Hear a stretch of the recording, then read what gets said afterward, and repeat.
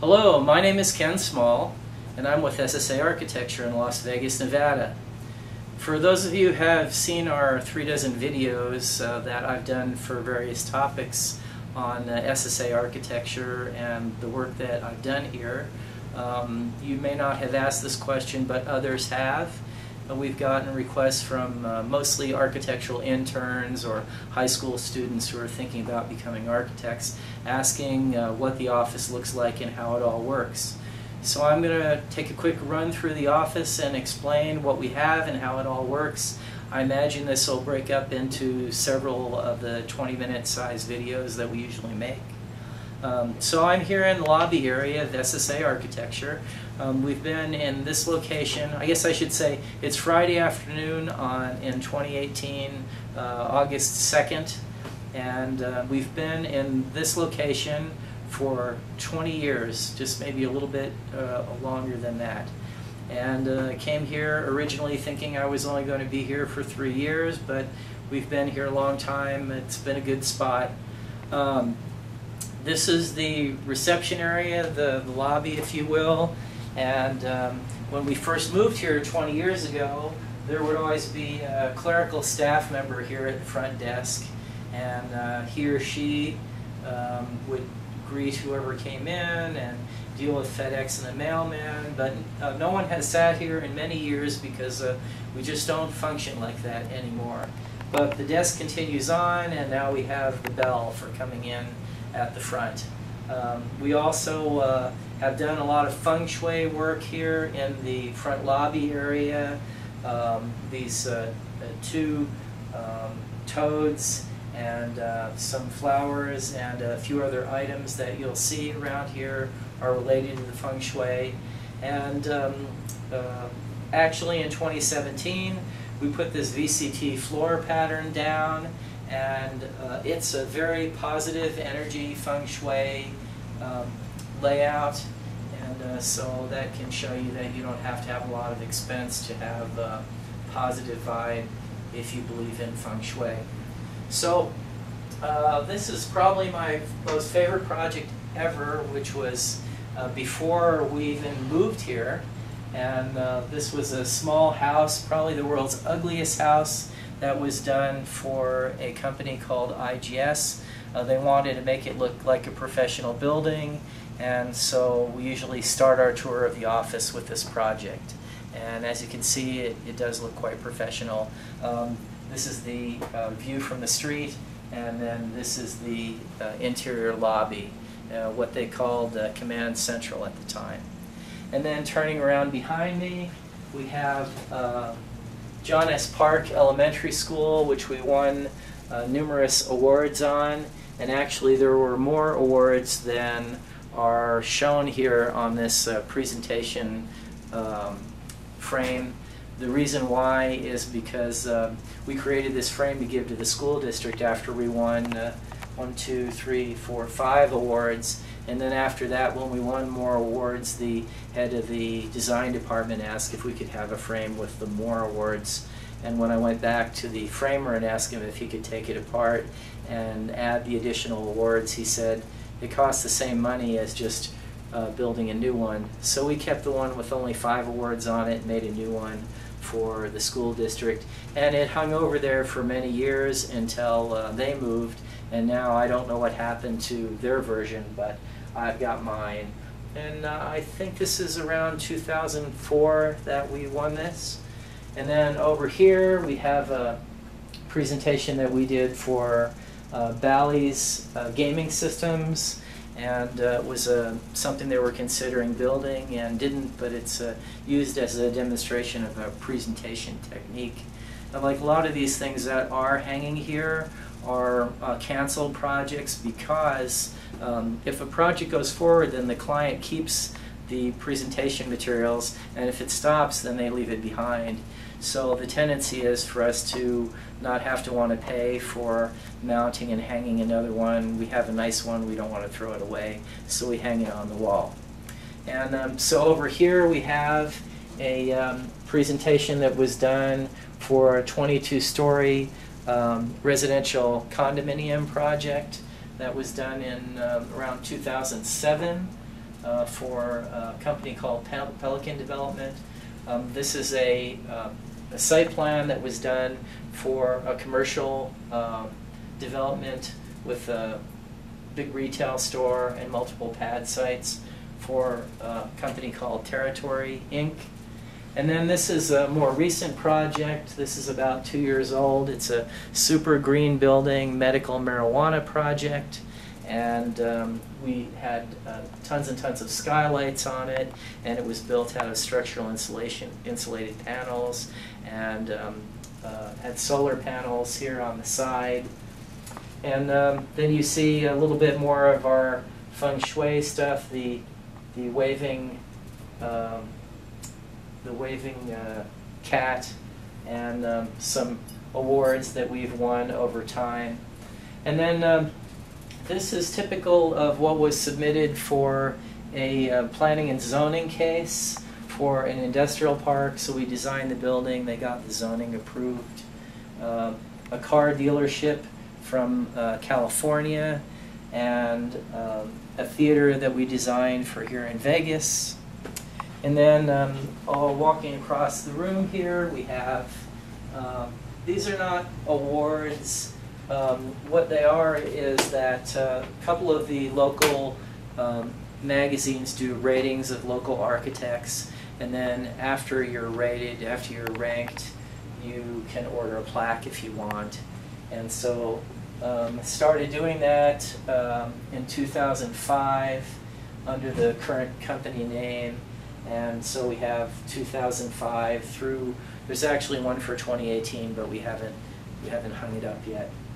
And then over here again, various awards, and this is a representation of a certain model building technique. It started out as a rough model using foam core, and then we put paper around the outside of it.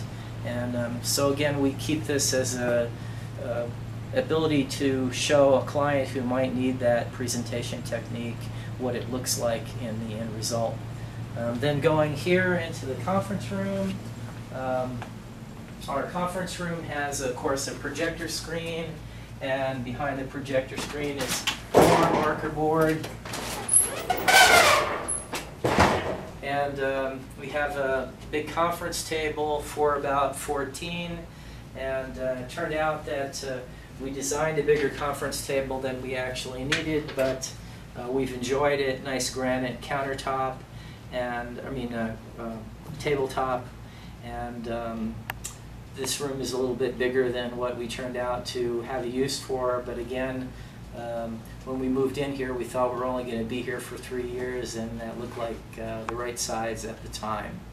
Then we do tend to use these marker boards more during our normal office meetings, inter-office, to draw for each other what it is that we're trying to explain and things like that. And then over here I have some sample projects that I use to show potential customers when they come in about similar projects. A lot of people don't really know what's included in a set of construction documents, and for that reason we have these. And then here on the wall, a lot of these are my certifications, but they're also things like college diplomas for people who work here. And then the same thing over on the other side of the door over here. And then this room tends to collect things like these tile samples that our interior designer showed to a client. And there's some more different pieces laying around, things that we considered or are considering, and maybe should decide to throw away because the client didn't select them, but we're not done with the job yet. So coming back out into the lobby, reception area here, you see this video running. This is me in the YouTube video, and the reason why we have it running is to entertain clients when they come in while they're waiting for a meeting to start. You would normally hear my voice over that, but we've muted it so that you can hear what I'm trying to tell you now. So here we have probably about 24 examples of different presentation techniques and different kinds of projects. And so when I am taking a new customer through the office and explain to them what we can do. Generally speaking, we're showing them examples of similar projects or ideas. And a lot of this stuff tends to be big projects or government work. So this is Sandy Valley Elementary School, which we did a design of 04, 05, something like that. And it's a completely daylit school, and or building, I should say. And so a lot of people didn't know what daylighting was at the time, so we have this drawing here to show people what that looks like. And so moving on, we have different presentation technique here from coming out of a different piece of software than the other one. And then this Southern Highlands was a presentation technique that comes out of some software that draws flat images instead of 3D. And then we have these different versions or different views of this tavern. So if people are trying to get a tavern approved, they know what it is necessary to show to get through the planning and zoning process. And then around behind here, behind our camera person, you can see an example of a hand-built model. We're actually not doing any hand-built models too much anymore. I think the last one, we did a repair on one about 2 or 3 years ago, but there's no call for them anymore, and so it's kind of a dying art. But it's a nice project. The reason why I have this one is the school district ordered it, and it hung on the principal's wall at Twin Lakes Elementary School for a couple of years, but they never would pay for it. So after a while, the principal didn't want it anymore, and they didn't pay their bill. So we came and got it, and it's hung on our wall since then. So it's an involuntary $8,000 donation to the school district because they don't pay their bills. And then, of course, our time clock. And then these are flat files, which is not something that you see very often in an architect's office anymore, but we use them to house the work samples that you see on some of the other videos. These things can be fairly delicate, and since I bought them, the flat files years ago when most architects did use them, we've continued on using them. This is what's called a stick set, and what a stick is it's this metal piece that you see here that the plans hang from, and then that's supposed to help the plans remain more organized, although it's kind of debatable. You see 4 of them laying here on top of the flat files, not put away. But the theory is that when you're looking for a set of plans on a project where the drawings have been completed and they're going to be under construction, then they're hung in the stick set here, and they're available for easy reference to go back and see what they look like. And then this stuff here is just government regulation stuff, federal labor regulations, business licenses, things like that. So coming around the first corner of the first cubicle, you're in the main drafting area where we do most of our production work. And we've deliberately not cleaned this up or sanitized it for you, because if you want to become an architect, if you're an architecture student and you want to see what it looks like, this is what it really looks like, not the sanitized version. And looking across this cubicle, then you can see some examples again of our work. A small interior design board done for Tropicana Express, and then this is a drawing that was done to show what an existing building looked like for medical marijuana sales, and then this is a planning and zoning case, and then this is an example of a presentation technique, really rough presentation technique that we used on a project to give somebody a rough idea of the building massing.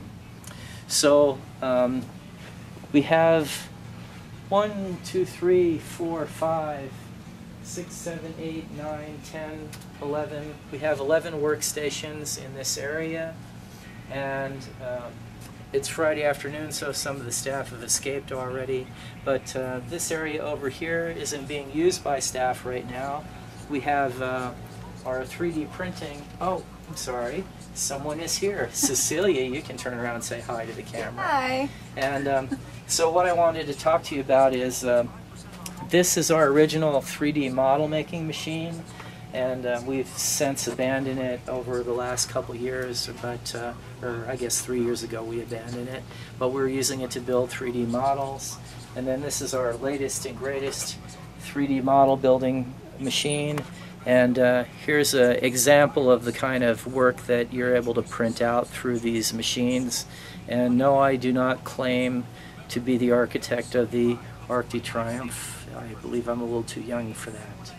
So, but we will sometimes show this to a client to get an idea of what the end result looks like.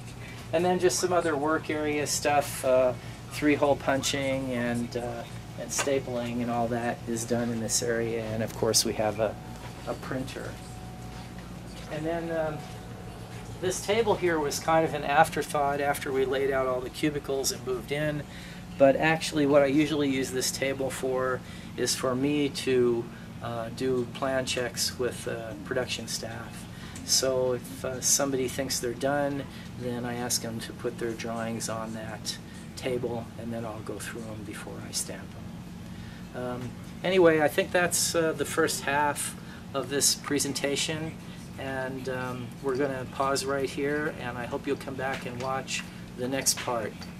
My name is Ken Small. I'm with SSA Architecture in Las Vegas, Nevada. I'd really appreciate it if you would like and share, and even if you don't like it, just dislike it, but at least give us a click down below. And if you share comments or you send me an email, then I'll be happy to talk to you about this. Thanks a lot and have a great day.